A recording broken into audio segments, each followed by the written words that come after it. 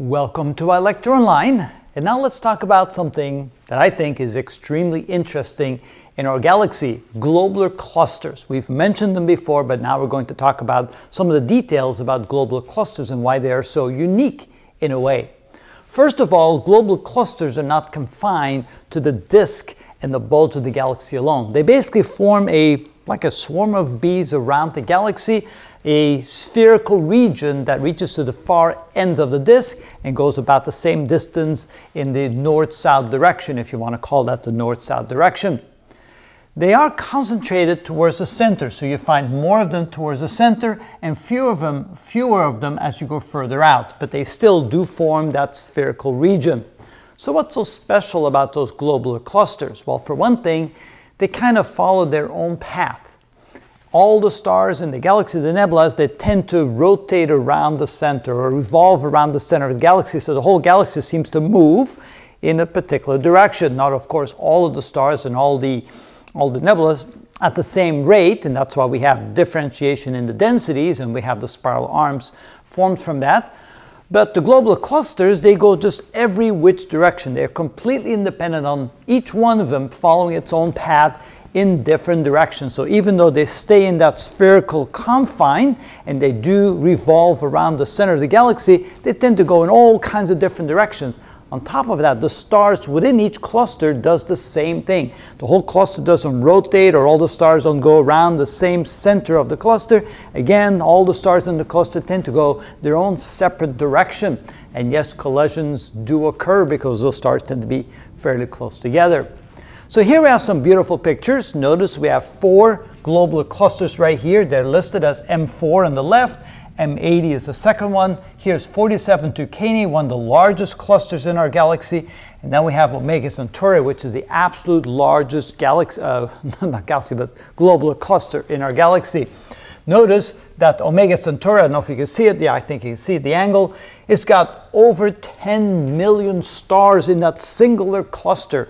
Now 47 Tucanae has over 1 million stars, and each of these 2 globular clusters are well over 100,000 stars clustered together. So these are enormous conglomerates, concentrations of stars. Now here we have some separate pictures. This here is a picture that zooms into the very center of that globular cluster to give you an idea how densely populated those clusters are at the center, how close those stars are to one another. Here we have another picture to the center of NGC 6397. And so what's unique about that one is, if you look carefully, and I don't know if you can see it on the camera, but there's actually some blue stars in there. Now blue stars, of course, are the OB type stars. They don't live very long. And the stars in the clusters tend to be very old. So you sit there and go, well, how can there be a blue star within a cluster if those clusters were formed billions of years ago? And it turns out those blue stars are actually the result of 2 stars colliding with one another, therefore forming a more massive star, kind of restarting the process on the main sequence. Well, not really restarting per se, but restarting as a new type of star. So instead of perhaps 2 K-type stars colliding with each other, or maybe a third one colliding with the other 2 and so forth, building up a star large enough to become a O or a B-type star, and therefore becoming a blue star with much higher surface temperatures and much higher nuclear fusion rates at the center. So let's now look at some of the particular properties of these globular clusters. So there are about 150 globular clusters in our galaxy. We say about because we can't see them all. Some of them are simply hidden behind just large quantities of dust and gas, and we just can't get to some of the parts in our galaxy to see what exactly is there. But we estimate, based upon the ones that we can see, there must be about 150. I've seen estimates as high as 200 globular clusters in our galaxy. The age of them are all roughly between 10 and 12 billion years old, which goes way to the beginning of the formation of the galaxy. So some of them are only maybe 1 billion years older than the galaxy itself. And so because of that, we know that those were formed in the very beginning of the formation of the galaxy, when the galaxy was a lot smaller, everything was a lot closer and more dense together. And we know that globular clusters have to form in very dense regions. Because of that, we figured that that's probably why they were formed so long ago, when everything was much more dense than it is today. So the age of these globular clusters, typically between 10 and 12 billion years old, and the way that we know how old these clusters are is by looking at the HR diagram and looking at the turnoff point. So this point right here, notice there's no stars on the remainder of the main sequence, and those stars right there at the very end, very top portion of the main sequence where they turn off to become red giants, those are the stars equivalent to the age of the cluster.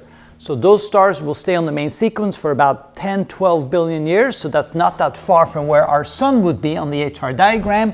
We see the turnoff point just below where the sun would be. So that's where these clusters are estimated to be 10 to 12 billion years old. Now, few are located in the galactic disk themselves. There are some, but they're just on the way through the disk. They don't particularly stay in the disk. They kind of move through the disk from bottom to top, top to bottom at different angles.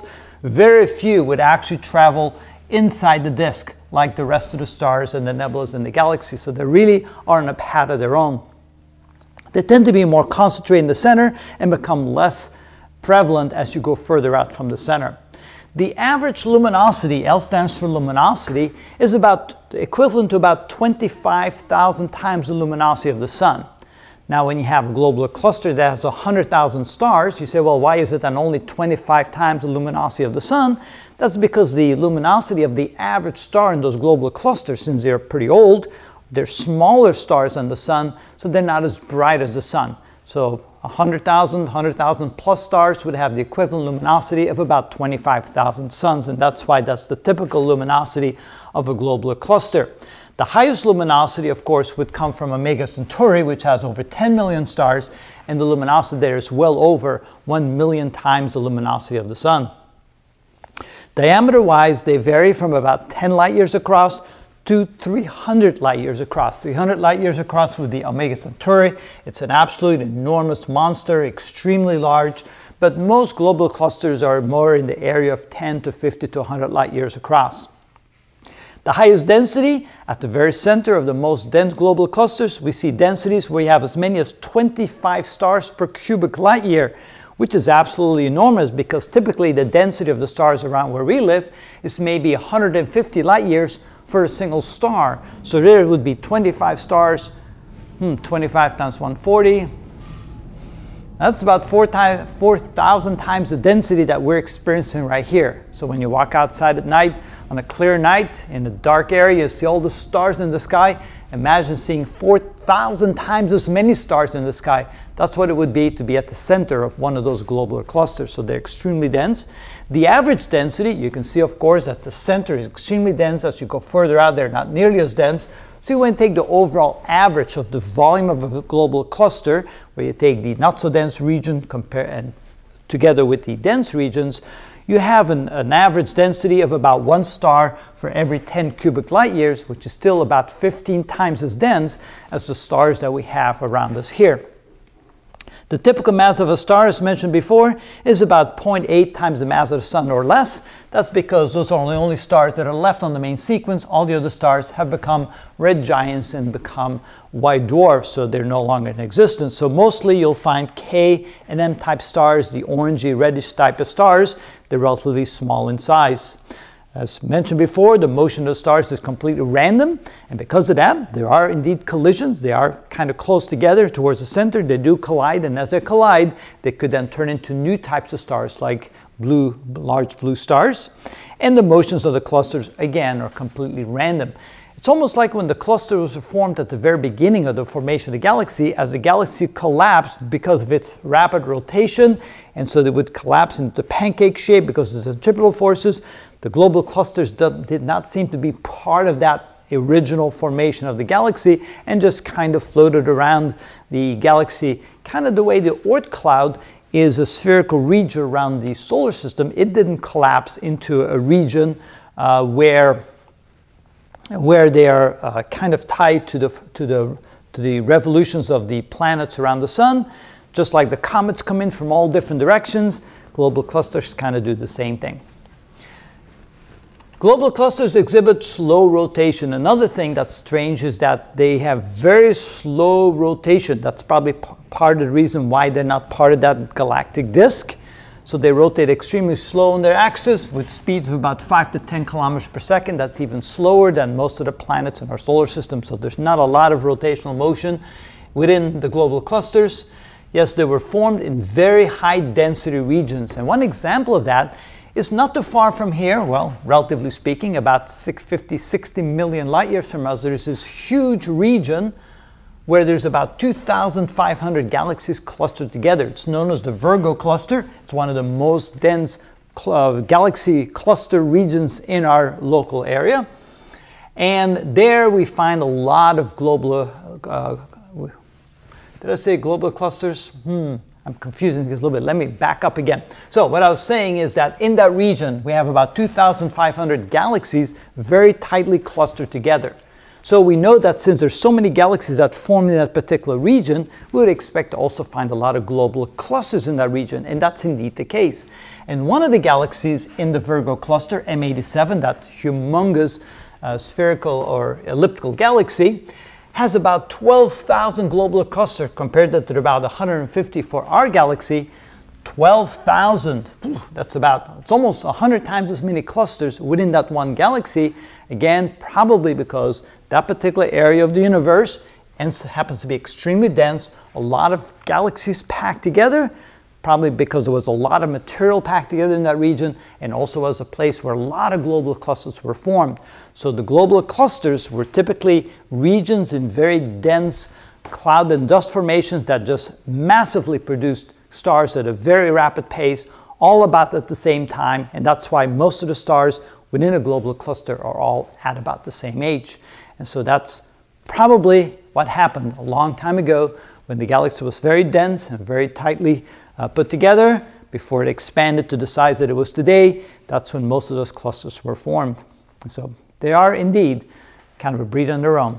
And that's the story about globular clusters. When you were talking about the Virgo cluster, are you talking about galaxies? When I was talking about the Virgo cluster is a cluster of galaxies. That's right.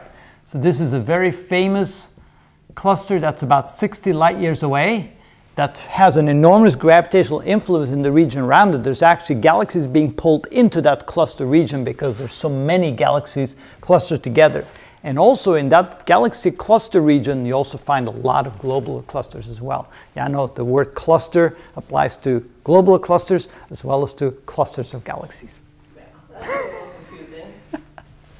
It is.